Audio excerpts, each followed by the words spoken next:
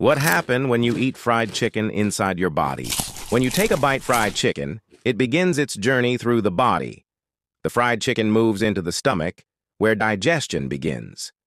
The stomach breaks down the food, preparing it for absorption. Next, the nutrients from the fried chicken are absorbed in the intestines. Tiny particles enter the bloodstream, fueling your body with energy. As the nutrients spread through the body, they energize the organs and muscles, helping you feel more active and alert. In the brain, the nutrients activate neurons, improving cognitive function and mental clarity. The brain becomes sharper and more focused. However, too much fried food can cause irritation. The stomach lining may become inflamed, leading to discomfort and indigestion. For some, fried chicken can trigger allergic reactions with redness and swelling in the skin. Others may experience fatigue, feeling drained after eating. While fried chicken provides energy and nutrients, moderation is key.